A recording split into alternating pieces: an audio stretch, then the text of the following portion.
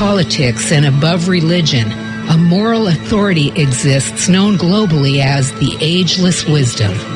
It is the study of consciousness, the mystery of awareness, which cannot be measured, yet will not be denied. Stay tuned as we explore consciousness, the fundamental nature of reality. Welcome to the Ageless Wisdom Mystery School with Michael Benner. Hello, and thanks for joining us for today's episode of the Ageless Wisdom Mystery School on 90.7 FM, KPFK, live streaming for the world, and of course podcast on all platforms. It is a pleasure again to join you, and we really appreciate that you take the time to tune in, whether live or on demand after the fact.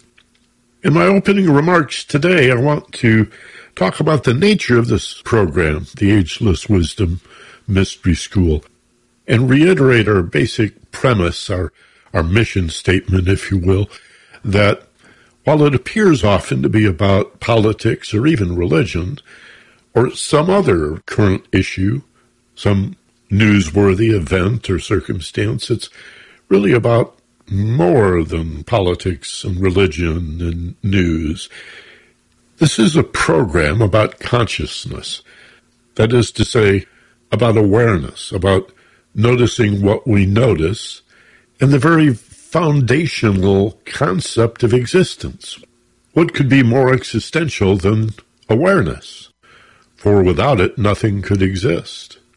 All things depend on our awareness of them. Now, if we break it down from there, we can say, well, the emphasis is really on psychology and philosophy. And that, too, covers a large scope of ideas, many of which religion and politics try to corner. It's odd to me that we, increasingly, it seems, expect government at some level to solve our problems. Or maybe we hold government responsible for the fact the problem even exists. And similarly, organized religion seems to do everything that it can to monopolize, as if by stranglehold, everything having to do with ethics and morality. And it's dangerous to limit our understanding of things to institutions. Even education must, by its very nature, go far beyond academia, what we learn in books and what the universities and colleges offer us. The role of journalism, and this includes broadcasting in a democracy, is to promote free speech, a free exchange of ideas without fear of retribution or punishment. And that's part of what I've always done and what I'm committed to here every Tuesday afternoon at 1 o'clock with this radio program, The Ageless Wisdom Mystery School. Another important way of talking about our scope of issues and our range of topics is personal and transpersonal development. Actually, I like these phrases a lot. Personal and transpersonal development is actually our topic today. We're going to feature a guest, a young man, barely in his 30s, who has already devoted his life to this field, personal and transpersonal development. He calls himself a transformational speaker. And I'll bring him on in a few minutes. I'd like to begin today, however, by quoting a passage that one of my listeners recently brought to my attention. And it's from the writings of a very well-known philosopher, a 17th century Dutch philosopher, a so-called rationalist, thought of in the same way we consider Leibniz and Descartes to be rationalists. And that's Baruch Spinoza. Spinoza was a heretic. He was a Dutch Jew who was, at the early age of 23, excommunicated by his synagogue for his evil and wicked ways. The declaration of excommunication you can find in Wikipedia. If you want to look it up, it's sort of humorous. But Spinoza, even though he was attacked once on the steps of the synagogue by a knife-wielding zealot, and rather shaken, by the whole affair. He wore that torn cloak for years afterward as a kind of a souvenir or a way of reminding himself, if no one else, of the dangers of being a religious heretic. But a great philosopher. In many ways, Baruch Spinoza is the philosopher's philosopher, and one of the progenitors of the Age of Reason. The Age of Enlightenment, so-called, was filled with ideas that were seeded by Spinoza. I think of Spinoza as a rationalist mystic, and if you wonder what mysticism is about, it's really the liberal or progressive extension of religion into secular or humanist philosophy. Mysticism is the personal experience of the search for divinity in the cosmos, the natural world, in nature, in all things. The personal experience, in other words, without dogma, without ritual, without ceremony. And so it can be rather a lonely search. Mystics do talk to each other, they get together, but not in an organized or institutional fashion. In this brief little essay that was brought to my attention, I'm going to share with you here. It'll take me just a little more than 4 minutes to read, and then we'll do a short break and come back with my guest for today as we talk about personal transformation, personal and transpersonal development in the context of the progressive mission of KPFK and people who are longing for peace and social justice, but frustrated when government or corporations or other institutions fail to come over the hill like the cavalry in a black and white movie and save the day. That's not going to happen. Institutions are not going to save us from the corruption of institutions, whether they're churches or schools or sporting events or government or multinational corporations. It's not going to happen. It has to be a groundswell, a most democratic movement of enlightened women and men changing the world one individual at a time. Not according to any particular policy, but as a result of a refinement of character, a greater understanding, a more refined code of morals and ethics that dwells within each and every one of us as conscience. Are there people with no conscience? Of course. Generally, sociopaths or psychopaths are identified as such largely because of their lack of conscience. It's what many people in the right-wing base of our former president found so admirable about him, his complete and total embrace of indecency and immorality. What did they say? He speaks his mind. That's why they like that. That's why they liked the Tangerine Man. He's not afraid to say what he thinks. Yeah, but what he thinks is indecent and immoral. It's psychopathic. It's narcissistic. So the only antidote for that is better mental health, really. And the idea of refining or transforming, or some might say, self-realization. The true self, not the egoic little minds of men and women. Not the ego self, but a higher sense of self. So again, this is from the 1600s, 400 years ago, sort of hard to believe. Baruch Spinoza speaking as if he knew God. I think you're going to like this. Listen up. I don't know if God actually spoke, but if he did, here's what I think he would say to the believer. Stop praying and kicking yourself in the chest. What I want you to do is go out into the world and enjoy your life. I want you to have fun, sing and relax. Enjoy everything I've done for you. Stop going to those dark, cold temples you built yourself and say it's my house. My house is in the mountains, in the woods, rivers, and lakes. This is where I live with you and express my love for you. Stop accusing me of your miserable life. I never told you there was anything wrong in you, that you were a sinner, that your sexuality or joy was a bad thing. So don't blame me for everything they told you to believe. Stop rehashing sacred readings that have nothing to do with me. If you can't read me at dawn, in a landscape, in the eyes of your friend, your wife, your man, in your son's eyes, you won't find me in a book. Stop being scared. I don't judge you. I don't criticize you. I don't come home angry, and I don't punish. I am pure love. I've filled you with passions, limitations, pleasures, feelings, needs, inconsistencies, and I gave you free will.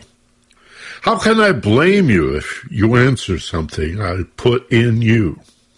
How can I punish you for being who you are if I am the one who made you? Do you really think I could create a place to burn all my kids who behave badly for the rest of eternity? What kind of God can do this? If I were like this, I would not deserve to be respected. If I just wanted to be revered, I would have filled the world with dogs. Respect your fellow people and don't do what you don't want for yourself. All I'm asking is that you pay attention to your life. Let your free will be your guide. You and nature will have a single body. So don't believe you have power over it. You are part of her. Take care of her, and she'll take care of you. I put in you and made everything good for you, and made it difficult to access what is not. Don't put your genius in looking for what's bad for this balance. It's up to you to keep this balance intact. Nature knows how to keep it. Just don't trouble it. I made you absolutely free. Free to create a paradise or a hell in your life. I can't tell you if there's anything after this life, but I can give you some advice. Stop believing in me this way. Believing is guessing and guessing and guessing. I don't want you to believe in me. I want you to feel me in you. May you feel me when you take care of your sheep, when you pet your dog, when you touch your little girl, when you fall in the river. Express your joy and get used to taking just what you need. The only thing for sure is that you are here, that you're alive, that this world is full of wonders, and in all these wonders you are able to know exactly what you really need. Don't look for me outside. You won't find me. I'm here. Nature. The cosmos. It's me. This is KPFK. Welcome, Dr. Bradley Nelson. Thank you for joining me. When you do the emotion code and when you do the muscle testing, when you say you test people, how do you get to the emotion that fast? How do you do a process of elimination? What we do is we use a chart called the emotion code chart. There are 60 emotions in the chart.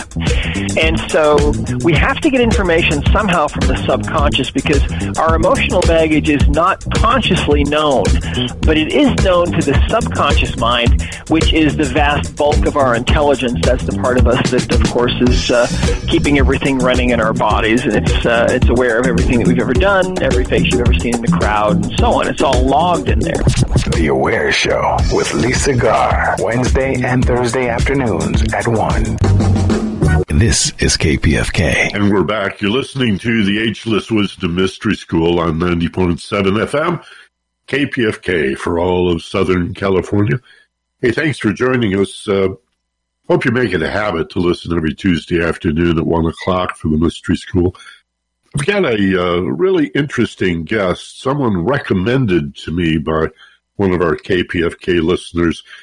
She loves reading Science of Mind magazine, and she actually sent me a clip of an article that was written by our guest today. And so I checked him out, as one does, on the Google machine, and we managed to hook up. And lo and behold, he used to live in Los Angeles. And we're talking to him now from the great state of Georgia.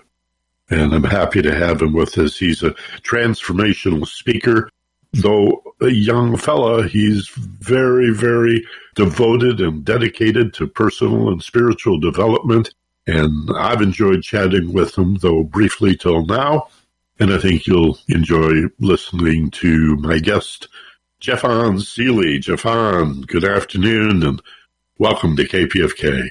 Thank you so much, Michael. I've been a long-time listener of KPFK, and it's so unique the way in which things, doorways of opportunity open up, and now I can share some of my voice or perspective. Thank you so much for the opportunity. Oh, you're very welcome. Nice to have you inside the radio here with us. Yeah. And you've just moved to Georgia. Are you enjoying yourself down there? Yeah, interestingly enough, we lived in right outside of Riverside in the Redlands area. And my first couple days here in Georgia, I think I saw more rain than I did in my two plus years in Southern California. But it's green, it's nice, a little bit different change of culture, but I'm welcoming the change. Well, it's a beautiful state. America's so diverse. And if you travel around this country, there's truly so much to see. I was impressed in my, explorations of who you are and what you're up to with your interest in these topics of personal and spiritual development and your story about how that came about as a young man, initially, as many of us do, casting about, finding that maybe religion or the traditional worldview of consumerism wasn't really working for you. I'd like to hear a little of that story of what about metaphysics and mysticism and consciousness. And I know you often quote these success and prosperity teachers and, the classics, Napoleon Hill and Dale Carnegie and Norman Vincent Peale, as well as the more spiritual Ernest Holmes and William James and on and on. You're well versed in the classics. How did you come to all of this as a young man? That is a really, really great question. I think that it has to all start with the experience that I was brought into. I often just kind of reflect and think, was there a time before I was able to take my first breath on this planet where I had this idea or at least inclination as to where I would land on this earth that we call home? And my unique journey began in the really, really beautiful state of Utah, specifically Salt Lake City. My mother was adopted from Scotland, so in meditations and things of that sort, I would often reflect on how my grandparents, who were a part of the Mormon tradition there in Utah, my grandmother unable to have children of her own, and my grandfather, a carpenter, they were sent to a building mission there in the UK, and something must have drew them to this specific orphanage where my mother was. And I often just think of the synchronicities that aligned with such precision to enable her to be the child that they ended up adopting and brought back to Salt Lake City, and with the hopes that as she got older, she would have more opportunities, and or as she had children of her own, so too would they have opportunities. And so there's all of these synchronicities that were brought about prior to me even just simply taking my first breath. And on the flip side of that, my father is African American, completely different upbringing than my mother. My grandparents on my father's side, my grandma born in Jackson, Mississippi. We can only imagine the experience and circumstances that she went through, and my great grandparents, and on throughout the history there. And my grandfather born in Pine Bluff, Arkansas, African American as well. And just hearing the various stories of my grandparents, their upbringing, one of them being raised in central Utah, part of that Mormon pioneer story. And then on my father's side, my grandpa telling stories about 8-9 years old, being shot at with shotguns because he was too close to somebody's farm. So very different experiences.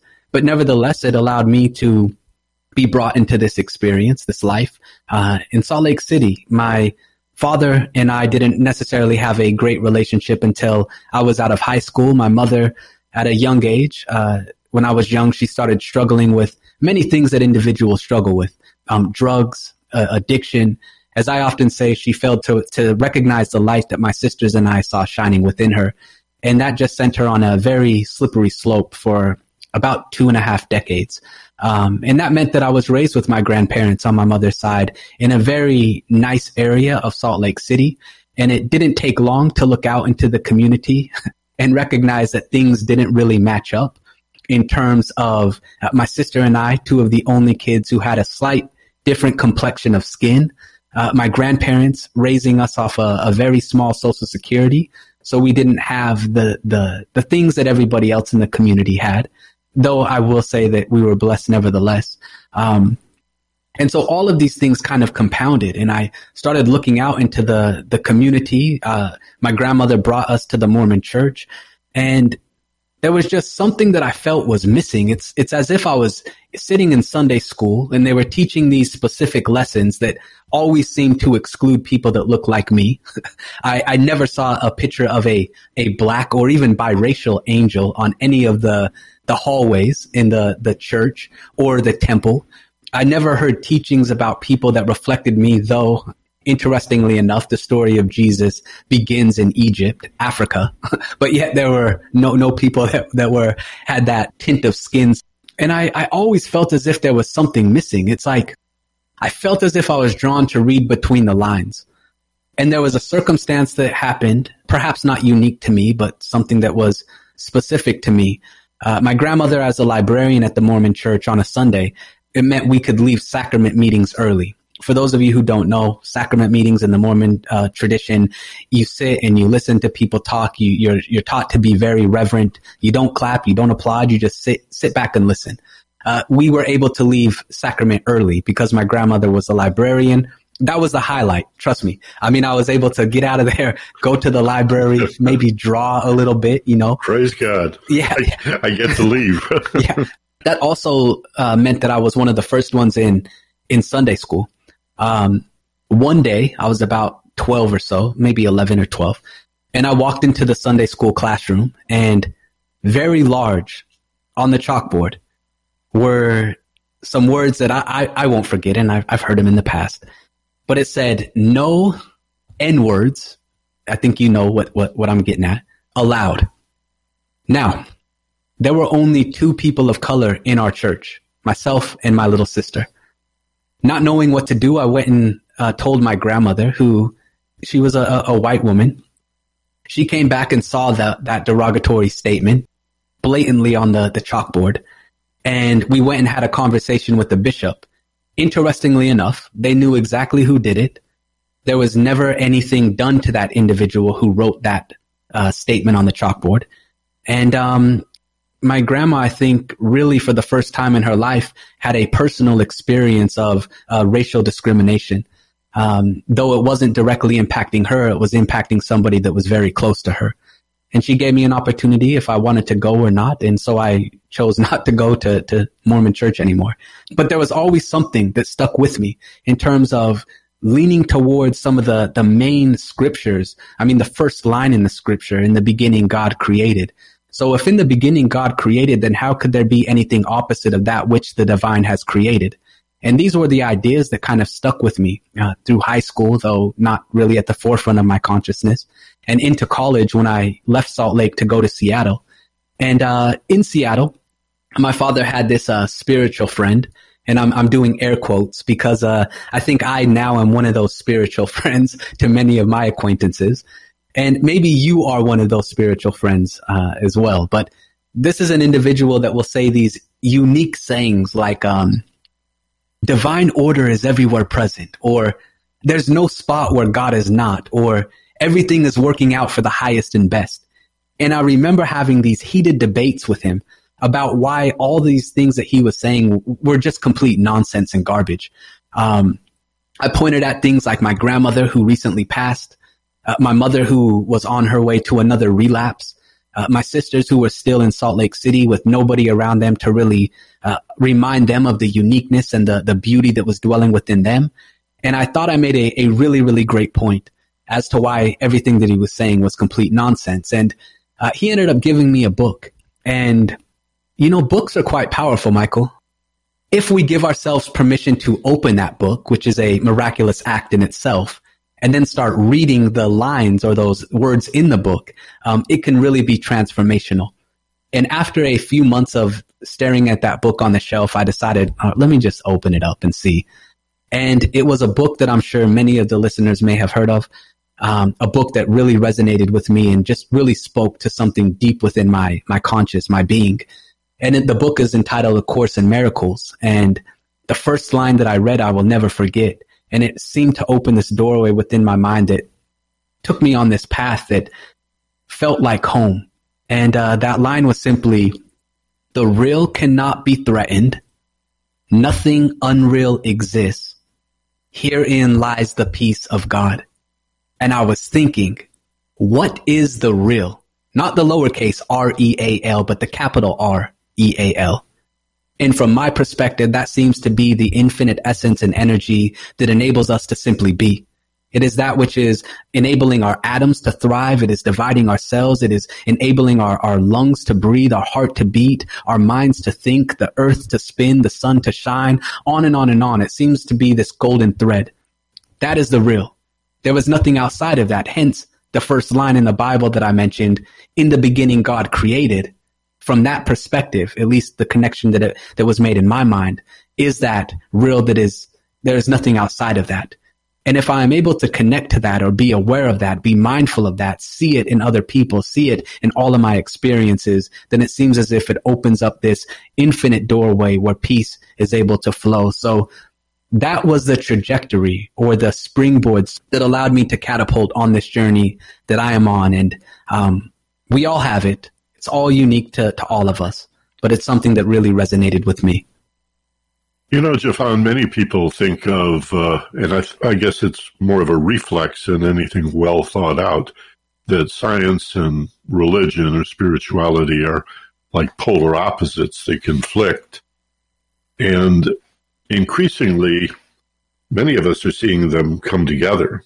Not that spiritual principles are morphing or changing, but science seems to be giving us an opportunity to look with new eyes and maybe listen in new ways to these ancient spiritual concepts in all religions, that which transcends organized religion, but is found connecting all spiritual and many philosophical traditions.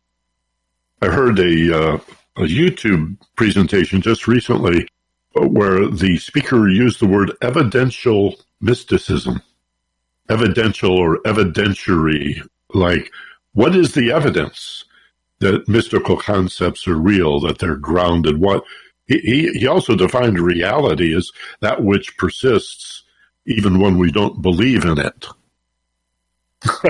Which I thought was a pretty darn good definition. Wow. Mm-hmm. So if I just walk up to you, we chat for a while, I find out you're interested in this field, and I say, so, Jeffon, tell me, what is real, or more commonly, what is reality?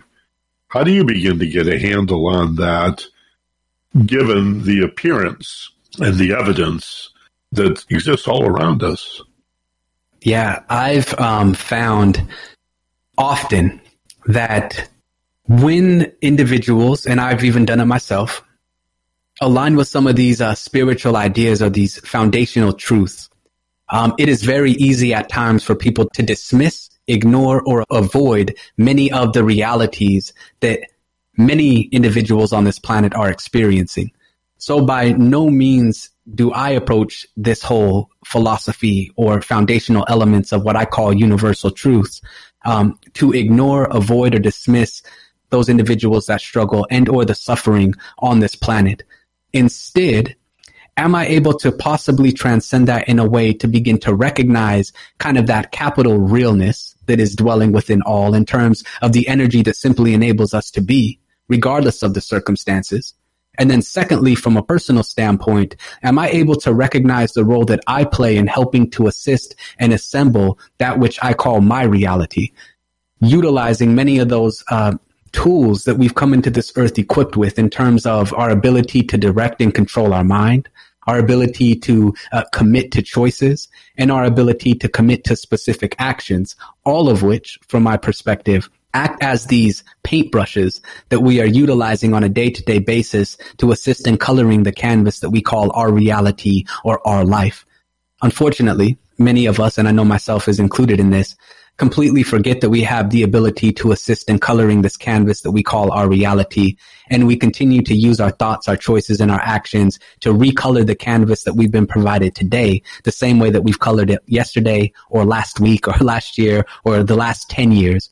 But at any given time, we, so to say, could snap our fingers, come into alignment with that which simply allows us to take this breath. And we're in alignment with it, whether we're aware of it or not. But utilize those tools that we've been provided to assist in creating or co-creating the reality that we experience individually and the reality we experience collectively. That's an interesting allegory. It sounds like you're saying that most of us are limited to some sort of paint by numbers creation, filling in the blanks of a template that's been handed to us, when we have the ability to begin with a tabula rasa, a blank slate, a clean, open canvas, and put on that canvas virtually anything we can imagine. Every day, from my perspective, is an opportunity to at least recognize that we're provided with a blank canvas. We can direct and control ourselves, hopefully, whatever direction we desire. And to the degree that we do that is the degree then to which the external world begins to reflect, hopefully, what we are choosing to do within ourselves. So as I think you would say, Michael, our inner world tends to reflect the outer world, or the outer world tends to reflect what is taking place internally within ourselves. Both things are true, of course. Life is a two-way street. There is that which we project and that which appears to be done to us. What is the relationship of those two, and which is primary? I think most of us, I'll just speak for myself, most of my life, I have felt like a victim of my life. And that's very easy to do. And the news, and I was a journalist for most of my life, is full of accounts of how life is being done to you.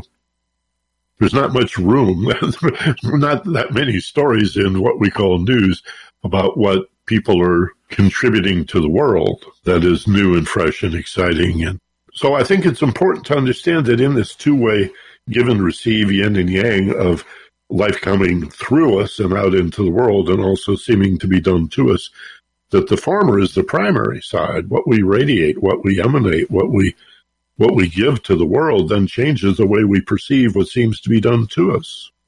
Yeah, it's fascinating to recognize the causal nature that we have for all the effects that show up in our life. I know you do a lot of public speaking for businesses and corporations and all manner of institutions, but I'm particularly curious about how you take this to the business world and make it practical and pragmatic for those folks. My guest is Jeffon Seely. He's a transformational speaker, a spiritual seeker, and a personal development advocate, and our guest today on the Mystery School here on KPFK. We'll have more right after this. You're listening to KPFK. Van Dyke Parks here. You are listening to KPFK, listener-supported radio, where you can hear music, opinions, and points of view not often heard. But without your support, KPFK falls silent. Only you, the listener, can keep KPFK on the air. So join me in supporting Pacifica Radio in Los Angeles. Just go to kpfk.org and find out how you can help. It's a good thing to do. And this is the Ageless Wisdom Mystery School on KPFK in Los Angeles. Thanks for joining us, and thanks for staying with us.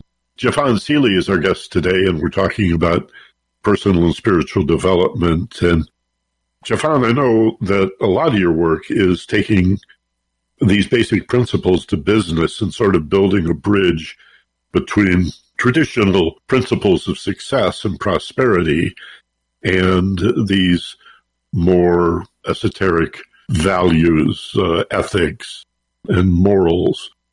People who discuss success often do not address fulfillment.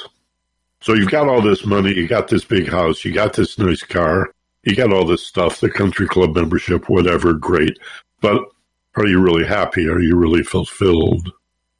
And I think there's a huge opportunity in the middle there for us to build bridges. And I'm wondering how you do that when you're called upon to come to business and make a presentation. Yeah, really great question. It's fascinating to think about the whole process that I've been on to find my voice and take steps forward so that I am willing to share my voice. I was living a few years back in Decatur, Georgia, and just outside of Atlanta. And I remember sitting in my meditation station, which sounds a lot more elaborate than it actually was. It was literally just the corner of my bedroom. But I sat down and I closed my eyes. And at this point, I was somewhat lost. I didn't know what to do. And I heard this insight. It wasn't a whisper from the heavens. It was more so just this flash of insight that encouraged me to move forward and share my voice. And I didn't know where to start. You know, I started reaching out to Center for Spiritual Living communities, Unity churches, Unitarian Universalist churches, and then started branching into even middle schools, elementaries. I mean, give me an opportunity to speak. And took a little bit of time to get the courage necessary to just continuously reach out. And this was about 7 years ago. And you know, things slowly started moving forward. I remember showing up to one of my first engagements in a oversized suit. I probably looked more like a clown than a speaker, but nevertheless, I showed up. And I continued just to share and find ways to make my story connect with people's stories, because we all have a unique story, every single one of us. And can I perhaps bring some of the insights that I've gained forward with me so that I can assist another person while they're traveling down their unique journey? And that kind of culminated into eventually starting to reach organizations. And the way that ultimately happened was finding a mentor who really saw something in me that I wasn't able to see within myself. He's had his consulting business for 30 plus years. He's based in Salt Lake City, but from New Orleans. And he really brought me under his wing and really helped me find my voice even more so than or already did. And this opened the doorway to speaking in a lot of organizations, from NASA to the FDIC to many Fortune 500 organizations and academic institutions. And I found that all of those beginning building blocks in terms of speaking at these spiritual communities, there is this common thread that runs through it all in terms of assisting individuals to show up and recognize not only their potential within themselves, their inherent worth, but beginning to recognize the inherent worth that dwells within the people around them. And this is an inner process. So as a speaker, as a consultant, somebody who enters into organizations, I can talk about things like diversity or inclusion, cultural transformation, inclusive leadership, bridging differences across generations, moving towards greater levels of performance. But it seems that all of these concepts really turn this mirror inward on the individual who I have the opportunity to be in front of, and encourage them to begin to take these steps deeper into their inner world so that they can recognize the barriers that prevent them from showing up more authentically, as you said, Michael, from finding fulfillment in the here and now, and ultimately start making this cultural shift in terms of what is taking place in their immediate surroundings by way of those individuals that they have the opportunity to interact with and see on a daily basis. So it's been a really, really great journey and process, and I'm grateful that I said yes to that little hint of insight that flashed within my mind many years back. You're reminding me when I began to do public speaking, leaving radio and going out on my own into personal development work. I realized that public speaking was very different from being on the radio, even doing talk shows. And so I needed to develop my chops. And even today, if somebody asks me about this, I'll say, well, there are countless speaking opportunities if you go to service clubs.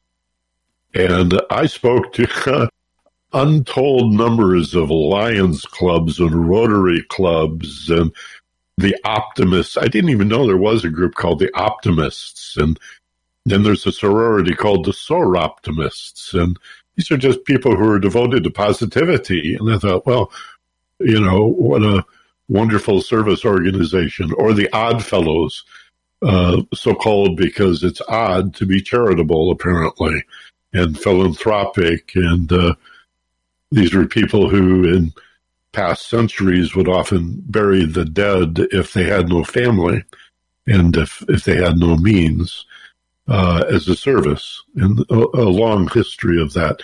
And they have a sorority called the Rebeccas. And so these people are always looking for speakers, and they'll usually buy you a lunch and maybe give you a coffee mug, and that's about it. But if you're smart, you'll take a little portable recorder or your smartphone, record yourself, record everything that you do, and that's how you learn. That's how you develop your chops in this field. Most definitely. And I realized, at first I would walk in and think that it's all about me, the person who's delivering the message. And what a short-sighted vision that is. When I was able to start recognizing that everybody who I had the opportunity to speak in front of is bringing with them a mound of things that I'm unable to recognize or see, suddenly I started realizing that perhaps I could share something or say something or create something that would be impactful that they could take back with them and help resolve something that maybe they might be dealing with. And then it shifted from just emphasis on me, the speaker, to more so this consciousness of service, where I'm not necessarily this person who's there to get patted on the back, but more so a vessel for something greater to speak through me, though I'm speaking, but something greater to speak through me and deliver a message in such a way that it might be able to be impactful and be long lasting in assisting in the transformation of any individual I have the chance to come into contact with. It really helps to like people, don't you think? That's probably fairly important. I mean, to be really fascinated in how, the word majestic just came to mind, how magnificent, how magnanimous, how magical people really are, even though most may not be aware of how wonderful they truly are. Yes, I totally agree. To be able to talk to people about that, it goes way beyond what we used to call motivational speaking. Right. Yeah, it's and I often differentiate this whole concept of change or transformation. My hope with anything that I do is to bring about some level of transformation, not just helping somebody change. Change is what is happening here in Georgia right now with the seasons. It's moving from summer, it's going to be fall, then winter will be knocking on the door, spring, so on and so forth. So from that standpoint, it seems as if change is somewhat temporary or reversible, meaning we can go back to our old way of operating or our habitual patterns if this new way of doing things does not work out. Transformation, on the other hand, seems to be irreversible. It's a fundamental or foundational shift that happens from a personal standpoint at a conscious level that is like walking through a doorway that disappears once we step through it. It's similar to a tree that's blossoming from a seed. You're not squeezing that tree back into that seed. It's permanent and irreversible. So can I deliver or share something or provide some insight in such a way that it could lead to this conscious shift such that it literally transforms the way that individual shows up, whether externally or perhaps more importantly, internally within themselves? That's an interesting dynamic. The spiral is the way I think of that, because it has a seasonal, cyclical round and around and around to it, but there's also a escalation. There's moving up as well as going around. And I think in life, when we find ourselves asking ourselves, why is this happening to me again?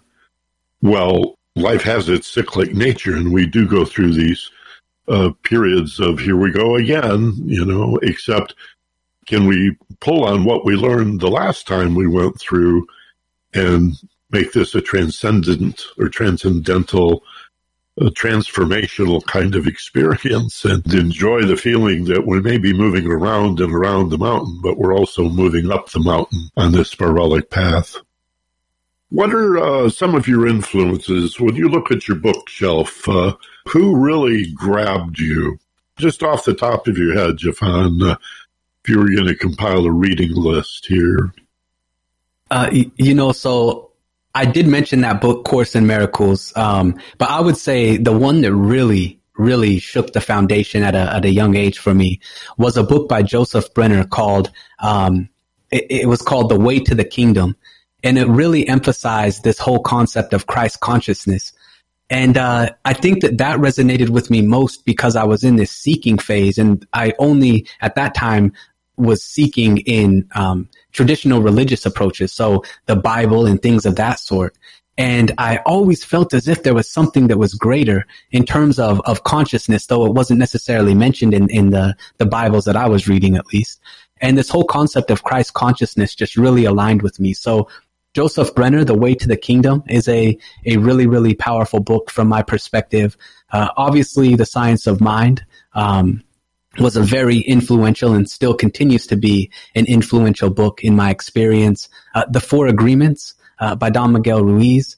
Napoleon Hill, obviously, was a really, really great book, or a great author. And then there's this book called Spiritual Growth, and I can't recall the name of the author off the top of my head, but that was another book that was really instrumental in my growth and development, and just really opened the doorway to ask deeper questions within myself, to begin to come face to face with the preconceived ideas or the self-image that I had about who I was, how I was showing up.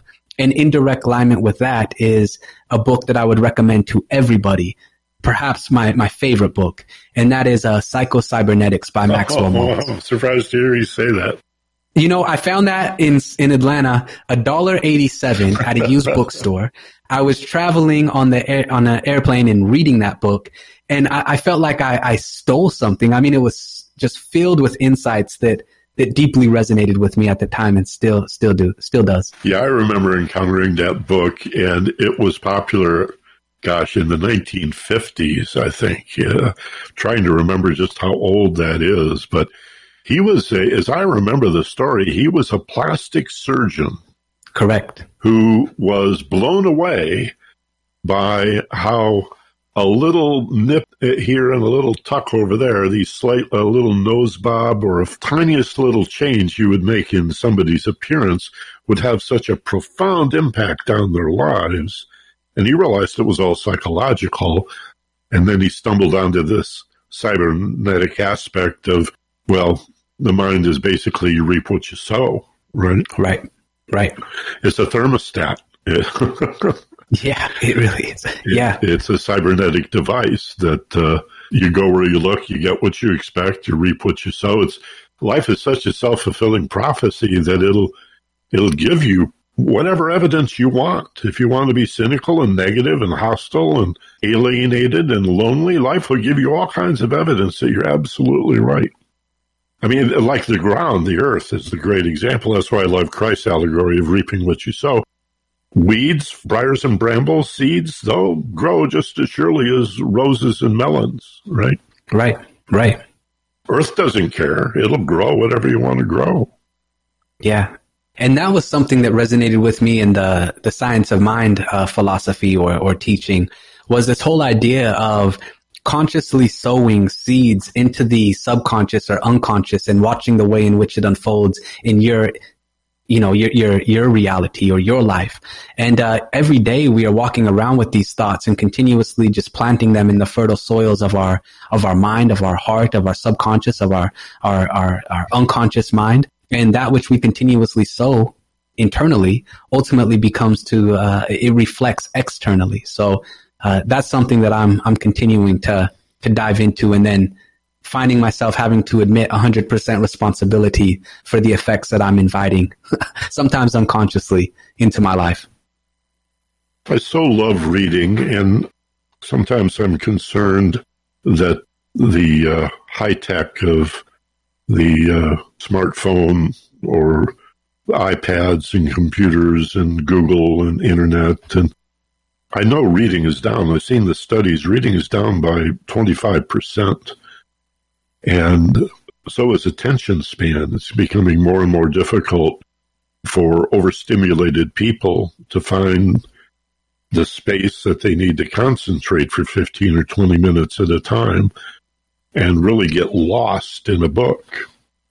That's what you need to do, is not read one word at a time or a phrase at a time, but just get lost in it the way we get lost in a movie. And if you read well, and if it's a well-written book, it'll just devour you. You'll be consumed by it, and hours will pass. And gosh, I never thought there would be a time in my life where I'd be concerned about people wanting to read.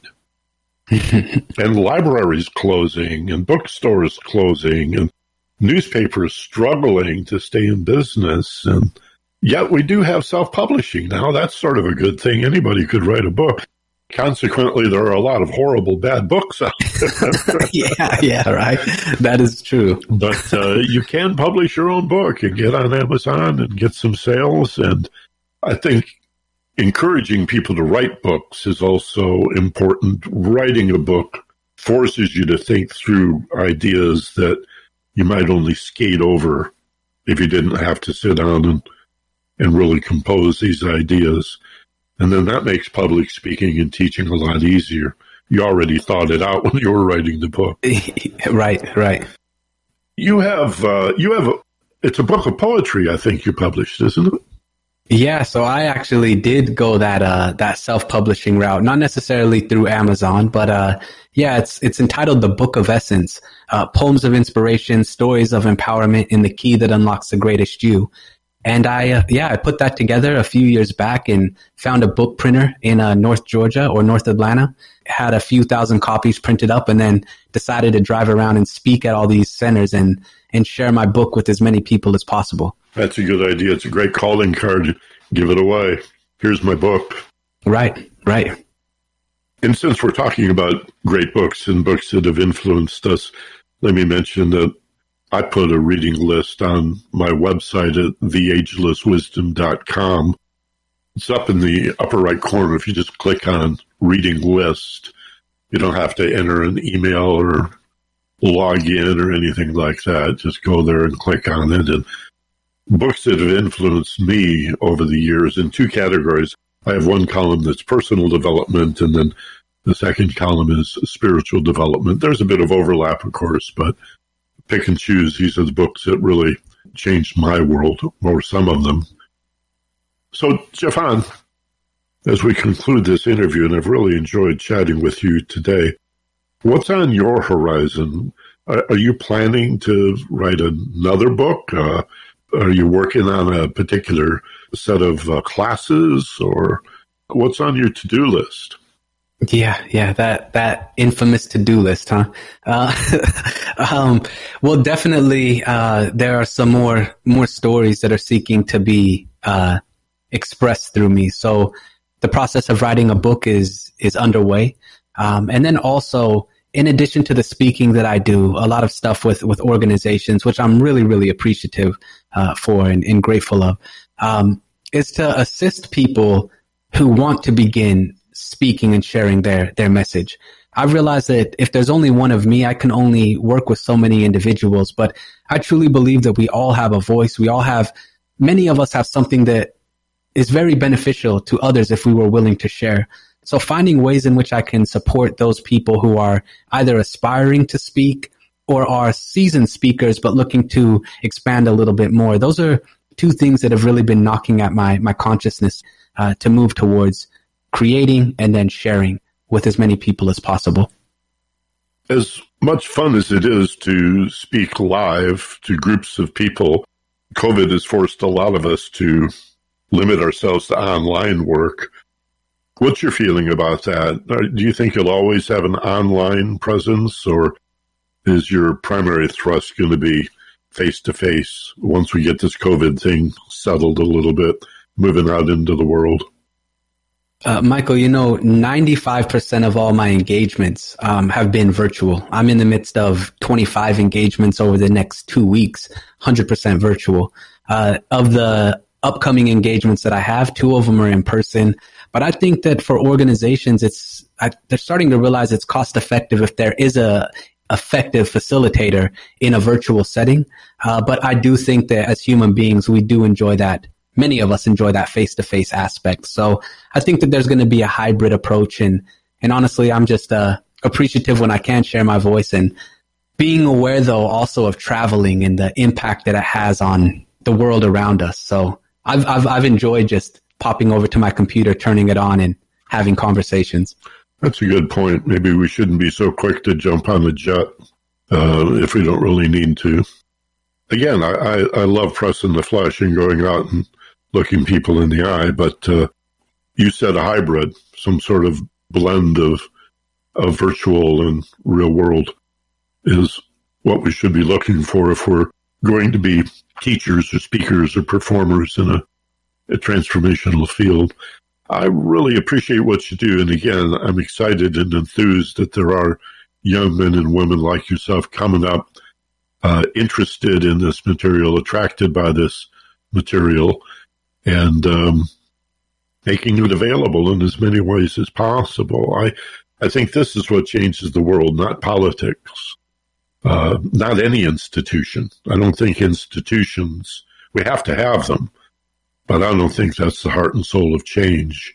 The heart and soul of change is the human heart and soul, and the caring and the longing, and your definition of reality at the top of the show, that life force, the breath, the spirit, the love, the light, however you want to refer to it.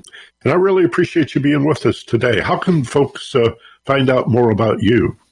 Well, one great thing about being named Jeffon Seely is I think I'm the only one in the world. So I think you even type Jeffon, Jeffon in Google and I'll pop up. So JeffonSeely.com, or just type me into one of those search things and you'll probably see a face that hopefully resembles me.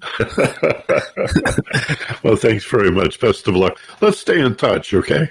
Definitely. Thank you so much for the opportunity, Michael.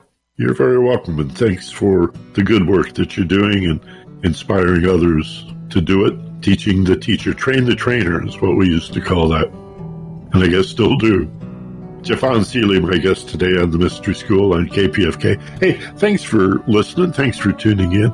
Remember, we're podcast forevermore on all podcast platforms, and we stream on demand at theagelesswisdom.com. Again, look for the reading list in the upper right corner. That's easy and fun. Nothing to sign into. I don't even need an email address from you. We do have a newsletter for show notes if you want to keep track of upcoming guests, and you'll find that there as well. So as always, be gentle, love life, and take care of each other. From Los Angeles, this is Michael Benner on KPFK.